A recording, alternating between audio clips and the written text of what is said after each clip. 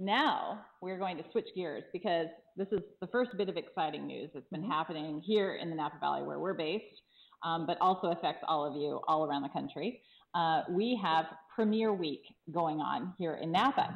And Premiere Week is huge. It's huge for the trade in particular because this is where they get first crack at one-of-a-kind wine lots that they will probably never get again. And then they get to bring those back and share them with some of you, their customers, people visiting their restaurants, and whatnot. And so with us here today, as I mentioned earlier, we have Steve Reynolds. And Steve is the chairman of this year's Premiere Napa Valley event put on by the Napa Valley Vintners. And so tell us a little bit about what's going on during Premiere Week.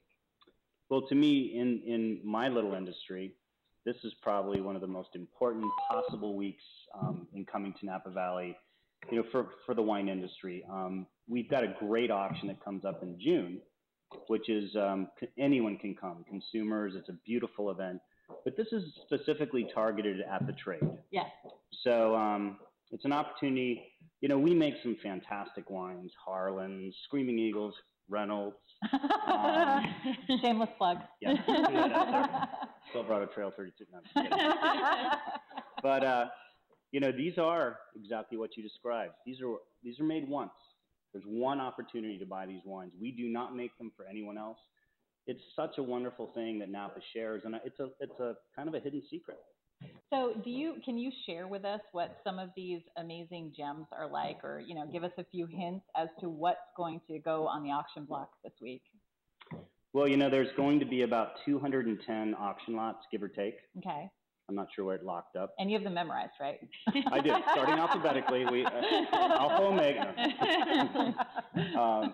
You know, I don't know all the vendors that are going to be participating, the wineries, but, you know, it's over half of our membership participate. Yeah. And it's just so special. Pretty much starting tonight, wineries are hosting these wonderful little parties. And so these guys come from everywhere, China, Japan, you know, all over the place. And we throw these lavish parties. Sounds awesome. Ours is tomorrow night. I can't tell you where. Can we come? Yeah. We're going to crash. But some wineries do things like rent a theater with Rocky Horror Picture Show, with 10 Broadway actors coming, with 20 wineries pouring wines. I know. So yet another reason why you want to enter the beverage trade, as we said earlier, is you get to do these great things. So what's neat is, you know, all of these wineries that are participating in our party, which is the theater thing tomorrow night, you know, 20 great wineries pouring a one-of-a-kind wine that you'll never get to try again. I don't care if you're on Screaming Eagles list. I mean, there's still, whatever, 1,000, 1,200, I don't know if the count is. This is 5 cases, not 1,200. Wow. So you own this wine. You solely own this. It's 5, 10, or 20 cases. Let me see. I think we have an example. Do you have an example here? No, you're going to present it. Well, you know, this is we need another glass. in this lovely bottle right here, which is really just a Reynolds mock-up. We're asked to, because we can't transport a barrel into the CIA where the auction will be on Saturday. Here, can I take this and hold this for the camera so that we can get a close-up? So this is our little auction lot. Each winery is asked to name the wine each year, something unique and different. When you're the chair, you are the first auction item for the year. So I put a lot of thought into the name of this. It's called One. And, but to tell you, like last year, our auction lot was called the Prize Fighter. We've had Uber Juice. Sure. So we've done some fun things, and that's really what this is all about. I think this really gets back to the grassroots of Napa Valley and really what the Vintners, you know, was built from. And let's talk about that a little bit. What year is this for this event? Do you know how many years they've been doing it now? 17 to 20. I should somewhere know. I should know that. More than 15 years. Yeah, somewhere in there. I think it's been close to 20 years, and really what the Vintners was started to do was actually have a large voice for a lot of small wineries because we could not compete on a national level with some of the larger countries like France. So a lot of small vintners really got together and formed this organization, and this one event actually funds the Napa Valley Vintners. Right. So some people think it's the main event that raises all the money for the promotion and, you know, putting forth everything about to Napa let Valley. the vintners run themselves, because I tell you what, all of the other events, which there are so many, are all charitable. Right. But if you can't have a staff and you don't have a facility, none of that exists. So a lot of people are like, well, this really isn't charitable. Quite honestly, I feel this is the most important one. Of course. And on top of it, our sommelier this evening, Didier Rousseau. Merci. Did I do that right? Oui. I think it's cork. Can't send it back, right? You know, really what I love about this event is these are our trade. They're people that come from the best palates in the world. We've got master sommeliers attending, restaurateurs, owner of distributorships, collectors. You need to have a license, a liquor license, or some form of ability to buy the product legally.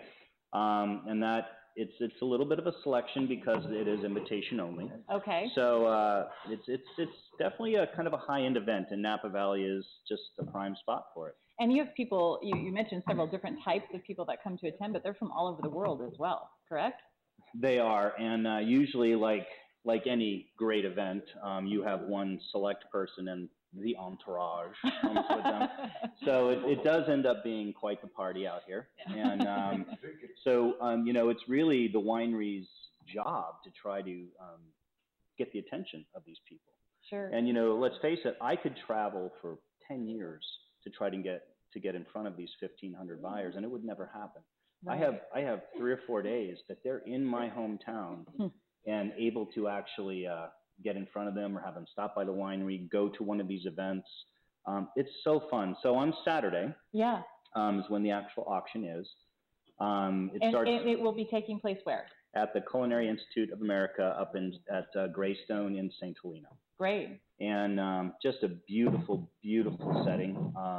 So the auction basically starts and allows some of the previous bidders in early, so they get the first little look. Not that they haven't been tasting some of our samples and wares ahead of time. And actually, we should taste it. Yes, cheers. I would love to. So cheers. Cheers. Exactly. And so tell this us is, about this. I'll digress here just for a sec. This is a Stag's Leap 100% wine, which is a district in Napa, one of my favorite growing districts. We have a lovely vineyard called the Annapurna Vineyard. So this is Cabernet and Merlot from Annapurna, but we also have from the former Stelzner winery and vineyards, we have some Cabernet Franc. So this is a wine that we've put together that we don't sell to the public, but is just a unique blend specifically for these buyers. This is incredible. Thoughts?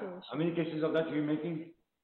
Well, I'm not sure if it's mandatory or just an unspoken rule, but 20 cases for the chair is generally customary. So, which we're happy to do. So basically a barrel. 5 cases for me, 20 for them. but it's wow, this is amazing. It's you. Truly terrific. Is this when you're, you know, sitting down at the beginning of the year, I suppose the beginning of the growing season, thinking ahead to Premiere, how do you make a decision as to what wine you're going to make? Well, that's actually a good question, because some years it's the week before and you rally the troops to throw something together with a lot of thought, intense work, like cramming for an exam.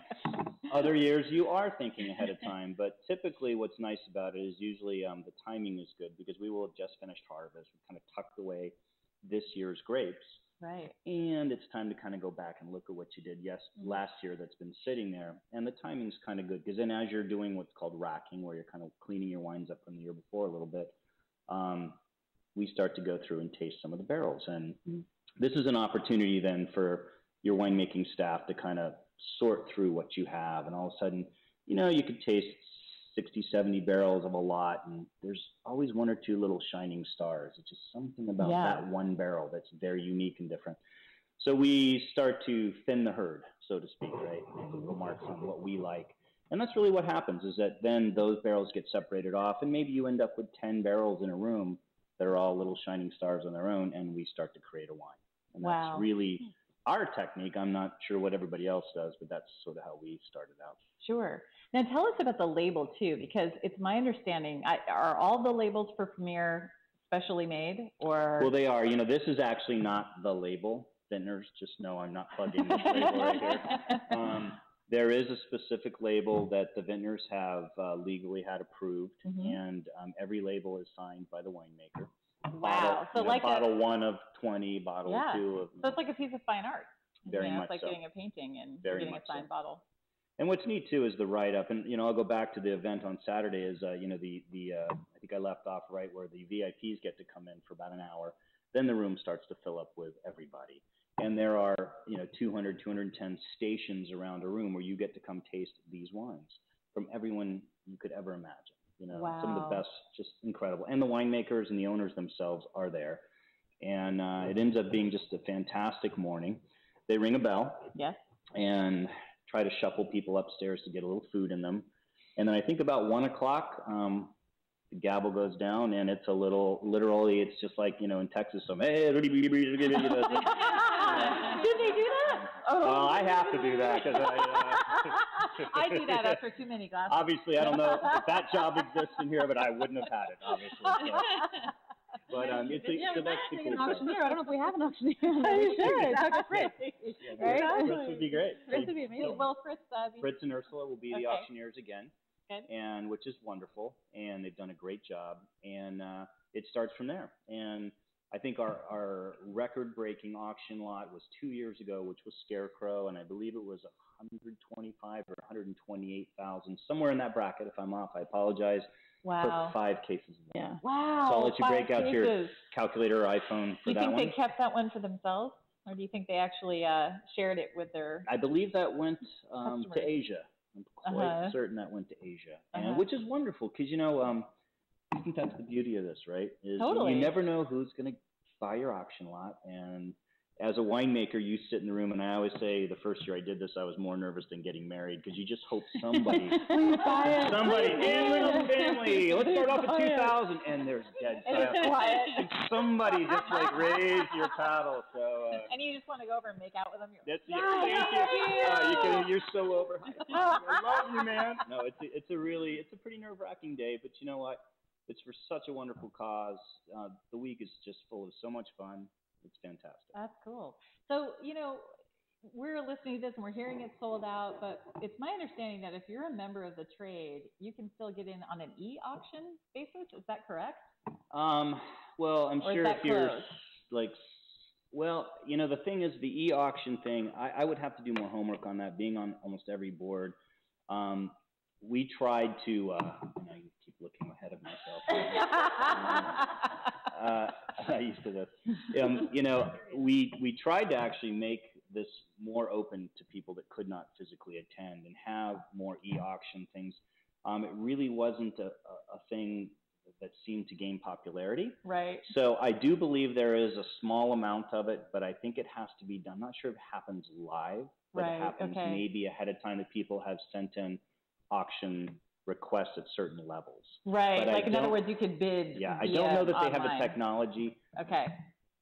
But again, I shouldn't be saying things could have changed since 3 days ago when I was at my last meeting. So. I'm sure if you were really interested in pursuing it, you could go to the Napa Valley Vintners site and find out more information. Great website, very informational. Absolutely. And by the way, it does have all the parties. We have a question. We have another question. We have a Twitter question, and it's relating to the parties you mentioned a moment ago.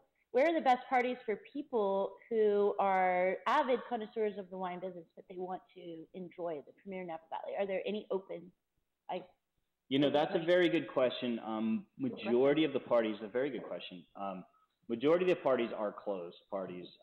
There is somewhat of an exclusivity to this, and kind of rightfully so, because there's a little bit of a pricey situation, and people come out and spend hundreds of thousands of dollars. So, I have to kind of go that way. I believe that's probably the right thing to do. However, there is a Napa Valley Vintner website that does have a calendar of parties that are going on, but I'm not sure, again, if those are not. I know our party is pretty much specifically for people that are attending Premiere and people that are in the trade. And again, a wine shop owner may travel with 2 or 3 of their employees. Of course, they're welcome. Right. So, well, let's talk a little bit, though, about how people, basically everybody else, the rest of us, how we might have an opportunity to enjoy these wines. I mean, it's my understanding that, a lot of these folks do bring the 20 or Bring the 50 goods home. cases of, Yeah. you know, goods home to their independent retail wine shop or restaurant.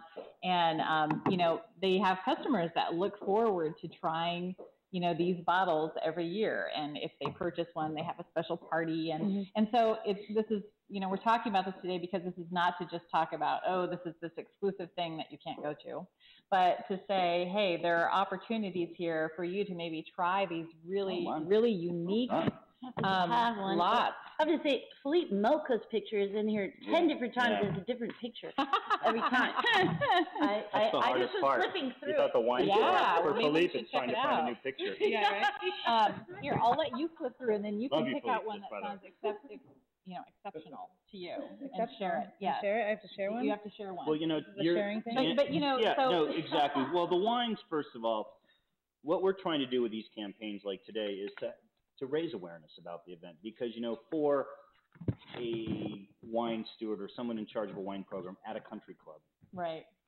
they should come out and they should purchase one of these, and then they would be on the list or be available. And I think that's the key, is how to get a hold of these. Have your local wine shop owner, have somebody at a restaurant say, I'm interested in these wines. Would you go out? What a lot of people have done is formed a little consortium of people where 10 people have gone together and everybody's put in X amount. Right. The wine shop owner can show up and bid with their money. Everybody gets a little piece of the pie. And that's a really neat way to do it. Exactly. That breaks the opportunity open up to everybody. So that's And you can fantastic. see, like, the book here is it's so professionally done. The lots, each winemaker has taken the time to write a personal description of the wines and what inspired them to write these or make these. And yeah, pick one for us. So read one off. Okay, can I read? I'll read two. Read two off. Okay. Yeah. Well, because it's very apropos. I think that's very appropriate. Is that okay? Absolutely. Because I know I have had the opportunity to go, which I feel very fortunate about the last few years, and this is my favorite. One of my favorites, because out of a sea of red, there's bubbles. And it's always something unique to, I mean, this is an amazing bottle, but it's always of interest. So they have a 1987 sparkling wine, J. Schramm, late disgorged, Napa Valley, 60 bottles. And so for me, I was like, oh, bubbles. I get excited about Yeah, absolutely. I like bubbles. There's a little side note that there's a small chance that Schramm's could be very involved in this next year. Oh, really? I'm not going to let out any. Should we let him know? Well, Steve's there. Could be a replacement for Steve. We won't. You didn't hear that here. Didn't hear it on this, no. Exclusive over here. Okay, and another that you were going to that caught your eye. It caught my eye. Okay. Hold on, the pressure is on. I don't know what to do. I'm feeling Should we play the Jeopardy theme now? Do it. Hold on. Reynolds is amazing. We're really excited. Reynolds is amazing. Let me tell you while you're looking. Yeah, what's please. funny is in my write-up, and I did a little thing. Please read another one. But I was going to make a joke that, do you remember the movie Talladega Nights, right? Yeah. Well, winemaking obviously is very serious, and you really can't. Very serious. You really, because you know what? As a joke, right? Because the wine was called One. Right. So obviously the quote from Bobby. I'm forgetting, Bobby, but yes. whatever. Ricky Bobby.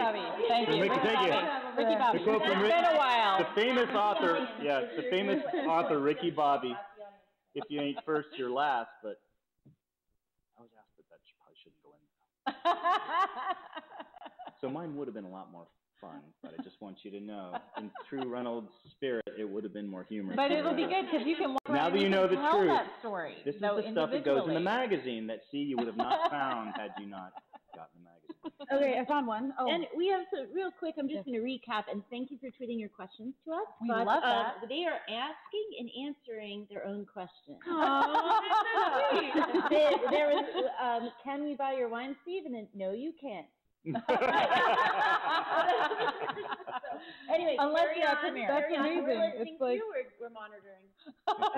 Okay, I found one because I am a big fan of Howell Mountain, and Chris Carpenter is also one of my favorites, and he has a few lots, and so I really like La Hodex. I think it has this really great timeliness. I mean, it's been around for a long time. Right. Beautiful wines, and so they have a 2011 Cabernet Sauvignon, Howell Mountain, 60 bottles. So, and 111 is a good number too. 111. Right, and Chris is kind of good looking. I'm just Chris is saying. That's an added bonus. Chris Does he come with a lot? is 1 inch taller than Thomas Magnum. Than With a Tom stash. Selleck. With a Tom stash. Selleck. He's kinda- younger and taller than Tom Selleck. And he has been I'm just on. gonna say that. And that's related to Oh, yeah. wine because I don't know. Magnum You Magnum PI, Lydia, Magnum do you bottle. feel Is this like an estrogen? Oh, show? he was Oh, on the. Okay. Sorry, there is a lot of females Sure, here. Susan. And I'm sure we're off the air now, right? We are. Not live. Okay, so that's. Do you want to take a gander? Anyone else? No, this is good. This is all Okay. good. So Sounds we're super excited. We can't wait to see how much money you guys are going to raise this year. I hope you just blow the roof off of this It'd be thing. wonderful. And again, check out more information at the Napa Valley Vintners website. Please be sure to visit Reynolds Family Winery website as well, reynoldsfamilywinery.com. Or just come on by and see us. Exactly. We'll leave the light on. This is changing. This is amazing. Maybe if you're lucky, maybe we'll it's have like- one of these left over at the winery. I'm like, I don't know. 5 cases. 5 cases. Bro, hold on. Drink Chris 101. I don't know what happened here. I've been enjoying it. Before we close, I would like Yeah. to say the 2011 vintage, which is majority of these wines that will be auctioned off, that vintage particularly has had somewhat of a bad rap. You know, Mother Nature played a little bit with us. We truly earned our jobs as winemakers because you can't fight Mother Nature. You can do the best you can. That's true. But I kind of like the doctor that sees the common cold 99% of the time, but also once every Or 20 the years. dentist that sees the gingivitis. I mean, Exactly. But recognizes, cancer or leukemia Sure, and the yeah, one of out of, course. and so every once in a while you've got to do your job. And it's been a tough year, but I think the wines that I've tried from so many wineries are stellar. So I do believe that this is going to be a ridiculously wonderful opportunity to buy some great wines. And don't be afraid of the 11 vintage because they'll be great. Well, and that's a lesson. That lesson has come up with The previous other side of media we vintages, don't too. care for, but we'll just leave that alone. It would never be in Molten-Ear. It would well, you can never tell. I mean, sometimes the greatest vintages end up being the ones that were panned, like, in the moment, Exactly right. as they age. So never say never. That's why wine is a living, breathing thing, right? It changes Absolutely all right. the Well, it's time. changed already in the glass. I mean, Yeah, just from the beginning tell to me now. what you're sensing now. I mean, compared to before. Well, it's just opened up and it's a lot smoother on the finish, and it's just kind of rounded itself out. These are babies. Still has Yeah. a year to go. Mm. So 30 minutes Absolutely. for a barrel sample, huh? Yeah. It's so beautiful and just velvety in the mouth. Really soft. That vineyard, Very plush. soft rock qualities, they call it. Mm-hmm. Yeah. It's great. Bring him on. Come on, Yeah, come on. on. You're being awfully quiet. So what I want to know is Say it with a French accent. somebody like Didier, come up, Didier. So what I want to know is for people like, Ashley, Erin, I don't know if you've been to Premiere before. It's been many years since I've been, but it's been a long time.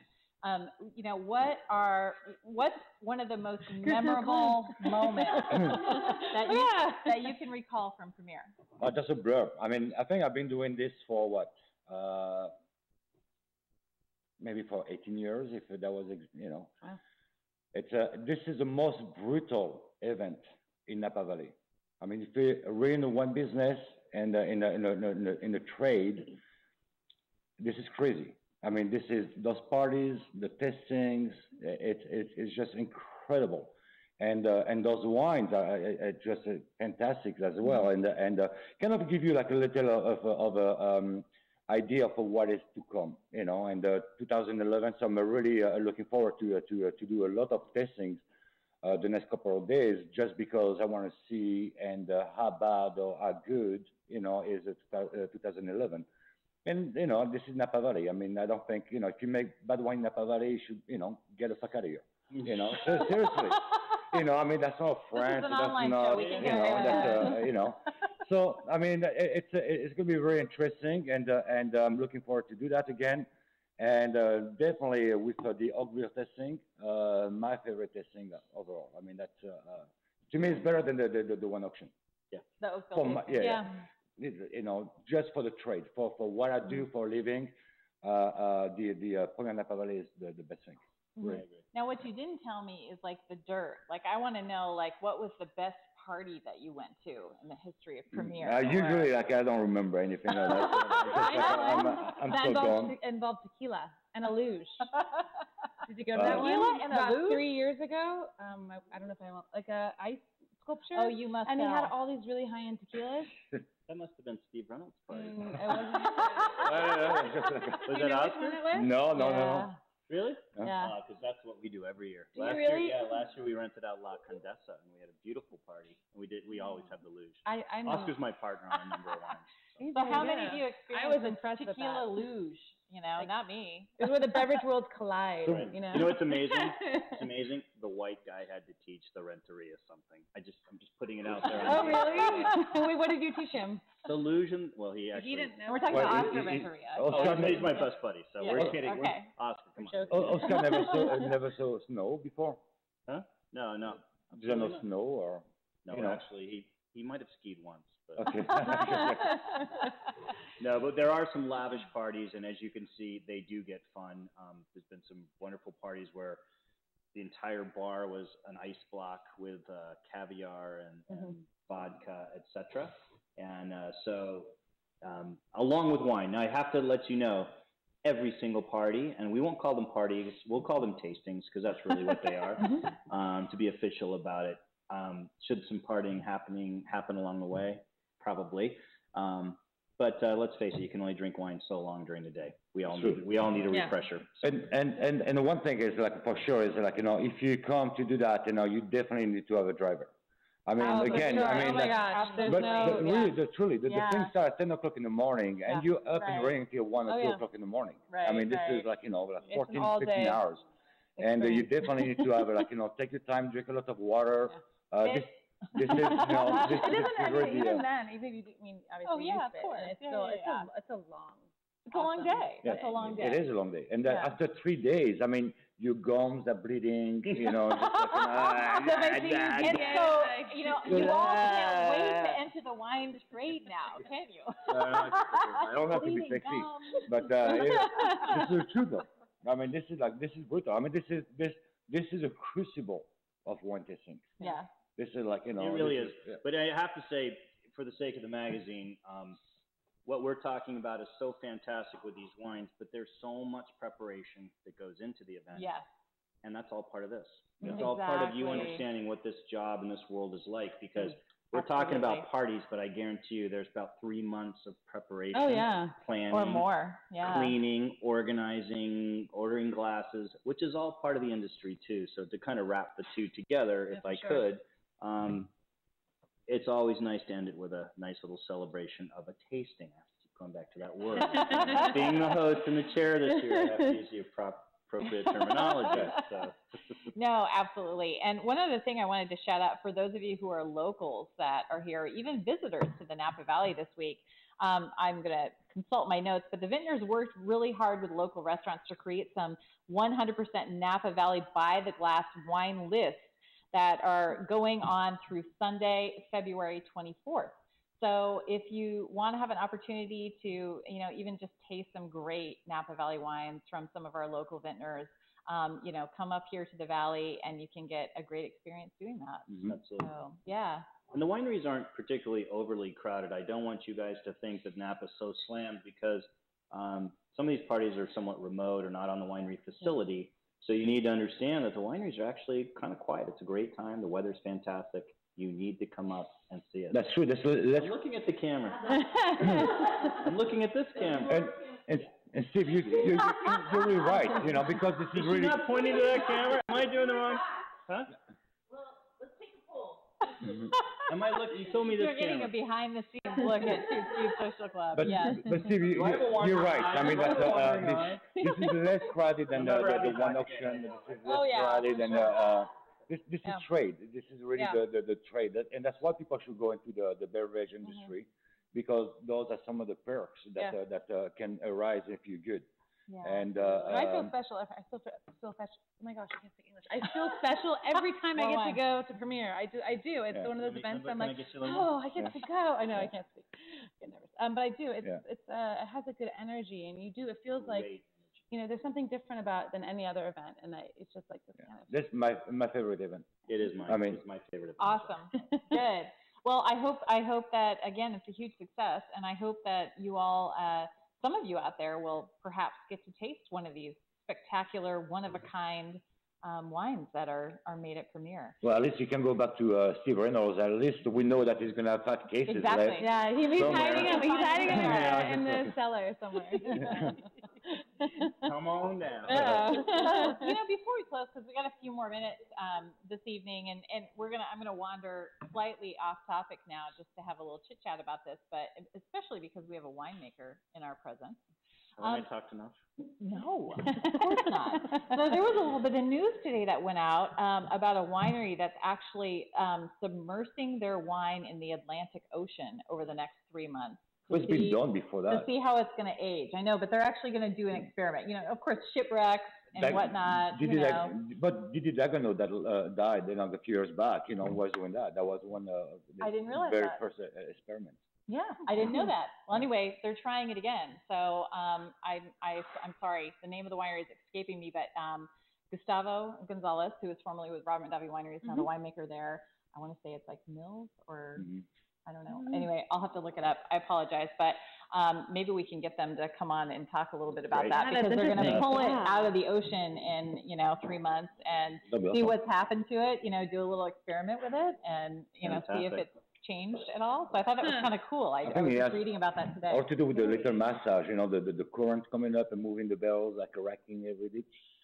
It's like, yeah. what was his name? Ocean massage. The one Right. that used to play classical music all the time over at the Luna was, he felt that the classical music played 24/7. Oh, cool. Oh. Was it Mike Drash or no? I'm blank. Anybody? John Consgard. Consgard. Thank you very much. Yeah. Thank you. Oh, Nice. yeah. That was amazing. I should have known that. But yeah, I think it's wonderful. Yeah. And again, you know what? It's whether you have a lucky rabbit's foot, whether you have whatever. I'm like, I don't know if you want to do that right now. No, but please finish. No, I'm just saying it's like, why is this?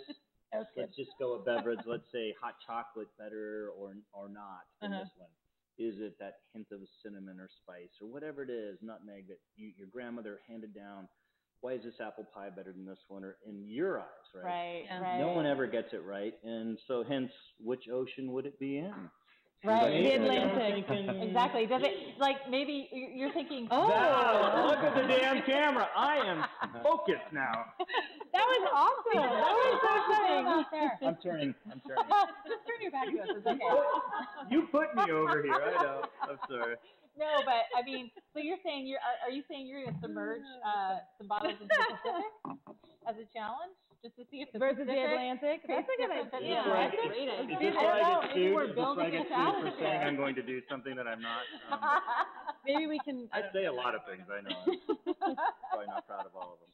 No, but it's cool. I wanted to bring that up because I think it goes into the idea of, you guys are always experimenting with what the next, Premiere lot is going to be. And obviously you're trying something new. Yeah. And, that's just another example of how the industry continues to move forward and test new things and experiment and try to come up with new ways of doing things. Yeah. Right. Because that's how we all move forward. Always striving to do better, always don't settle for status quo. Just because this has won all these wonderful awards, you have to go do that again over there, Susan. So I need to know which camera I'm going to. Yeah, that works perfect. So, to me, I for myself, just because a textbook says something doesn't make it right. No, for sure. And, it's always going to be changing. Our palates are how we're stimulated in life is changing every moment. Well, what's something else that we'd all like to see change in the wine business? We just talked about making it easier, and not just the wine business, I'll say the drinks business, because what you guys are doing is about the drinks business. It's not just wine. Yeah. And the show isn't just about wine. It's about cocktails and tech and all kinds of things. So, what's another thing that all of you out there would like to see change about the drinks business? It'd be really interesting to hear that. Go ahead and tweet those questions to @TootSocial with the hashtag 5:00, beginning with the number 5, and tell us what you think should change. How about you guys? Is there anything else that's been on your mind at Mutineer or otherwise? It's okay. And how does Don't be do afraid. you guys have advertising? I'd like to know that. No. Yes, we do, as a matter of I think it's really like a two media kid. So tell us more about that, because I'm sure there's probably professionals that are listening right now. So what, as a professional in the business myself, how do I become a part of this? And other than donating time or getting on the board or writing an article, what could I do to be a part of it? I think that the biggest thing would be to help us spread the word. I think you and I need to have a conversation. It sounds like he would be great. But if people, are interested, it would be amazing if they got in touch. Then we could start the conversation and, see, we want to know what people in the industry want to see in these books. And, on the flip side, we'd also like to know what millennials want to see in these books. There are a lot of students out there that are, looking to choose a major, and, what kind of information do they want? So all of this is really helpful. So is there now job postings and things that you can go to the website where there'll be job postings? I'm trying to cover it up. Your face is pretty. Trying to hide. As of now, no. But is that something coming up possibly? That is a spectacular idea. So we will look into Didn't mean to that. put you, I'm just... We started an event calendar recently, trying to keep track of what's going on in the industry. There's a great section of Mutineer that talks about events, and we happen to have an opportunity to go to these amazing events and experience them, and then share it back to the readers of Mutineer. Mutineer is a nationally distributed magazine. Right. And so, and it's all beverages. So it's a really great way to kind of see what's happening in the world of beverage.